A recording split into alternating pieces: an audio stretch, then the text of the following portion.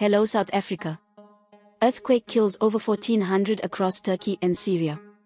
A powerful earthquake struck southeastern Turkey, near the Syrian border, killing over 1,400 people as they slept and trapping many others. The US Geological Survey said the 7.8 magnitude tremor struck at 4:17 local time, 1:17 Greenwich Mean Time, at a depth of 17.9 kilometers near the city of Gaziantep. The Syrian Health Ministry said people had died in the provinces of Aleppo, Latakia, Homa, and Tartus. The death toll is expected to increase dramatically over the next 10 hours. According to authorities in Turkey and Syria, thousands of people are still trapped under the rubble of collapsed buildings. The airport in Adana was closed for flights until further notice following the major earthquakes.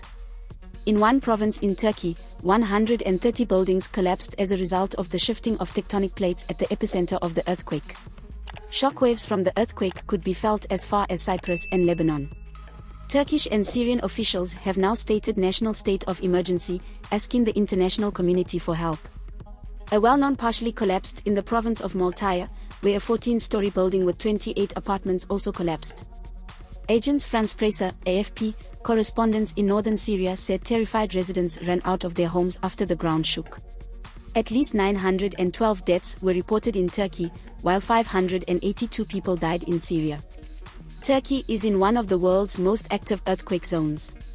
In 1999, more than 17,000 people were killed after a powerful tremor rocked the northwest of the country. This is Leah for the South African. Please subscribe for more news updates.